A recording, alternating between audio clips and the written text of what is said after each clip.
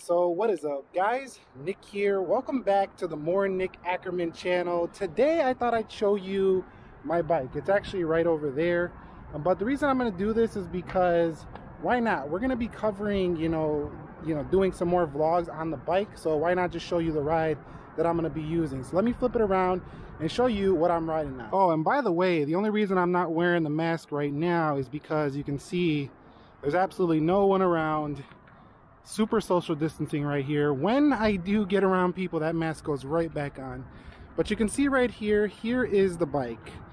Like I said in the last video, it's the Trek Emonda ALR4, and it is equipped with disc brakes. So you can see right there that I do have disc brakes on there, and it does have the Shimano drivetrain. It's a Tiagra 10 speed. So if you know anything about bikes, yeah.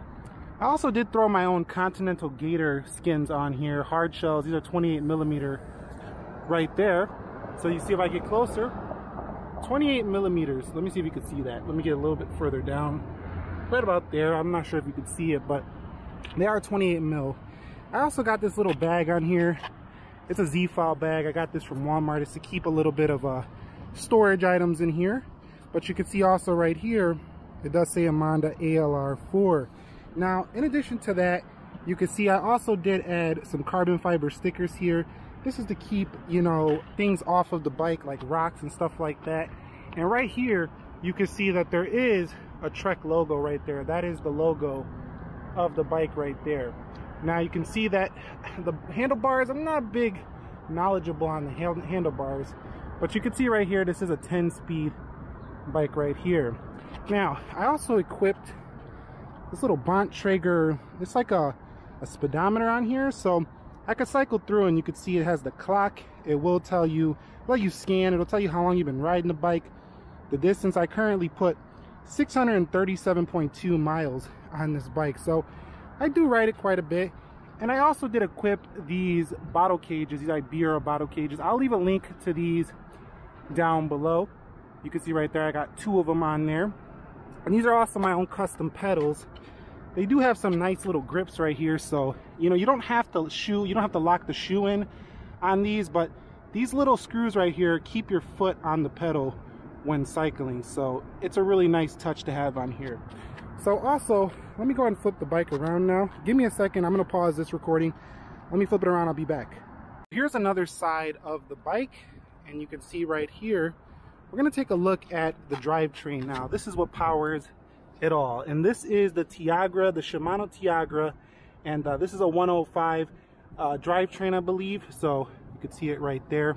I do keep it quite clean, and all these gears and all this stuff was manufactured in Japan, so this is the real Shimano setup. This is the whole Shimano setup, which in bike terms is basically the top of the line. You want to have all similar parts on the bike. And also I do have these Affinity TLR wheels on here. They do black out and match the whole blackness of the bike. I actually used to have a red bike. It was I think it was a Specialized bike, but it was so bright and everybody was staring at it, so I got rid of it. I like something a little more low-key right now. And so that's it. That's the ride you're gonna see me on. When you see the handlebars, you're usually seeing it from this angle. You're just seeing the handlebars like you see in the last videos, but that is the ride. Also, I did have this montrose seat installed. If I can find links to these things, if you bike too, you want to get something like this on your bike, any of these parts, I'll see if I can find some of them. But that's it. That's the ride for now. It's not my only bike. I actually got a couple other ones, but these are the one. This is the one I ride the most. This is my favorite bike. And so guys, that is it. That is my bike review. Now I just wanted to do this. I'm only gonna do this random video because we're gonna be riding on this, doing some vlogs. I might even do one right after we do this video right here.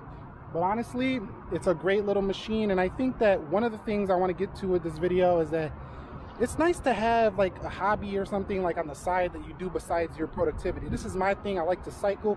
It really takes my mind off of, the stresses of life and stuff like that. It really clears your mind when you get out and you can cycle. Now, I know right now not everyone can do this depending on your area. Thank you very much for watching. Have a great day out there. Thumbs up. Stay safe. Stay well. Nick here. Peace.